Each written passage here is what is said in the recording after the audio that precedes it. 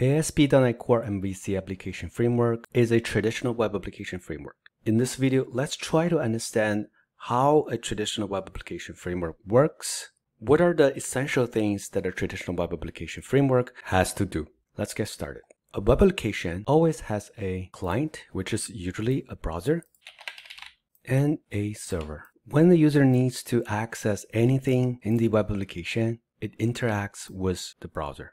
And then the browser will send a request to the server to request the web page that is needed. The server will process that request and return that back to the browser. It is as simple as that.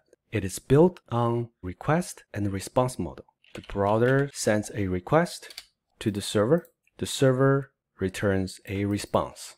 Any framework that is based on this type of request and response model needs to do the following three things. First, when the server receives the request, the framework will have to map the request to a function or a method to process the request. So the first step is mapping. The second thing that it has to do is that it will have to let the function handle the request and generate the HTML.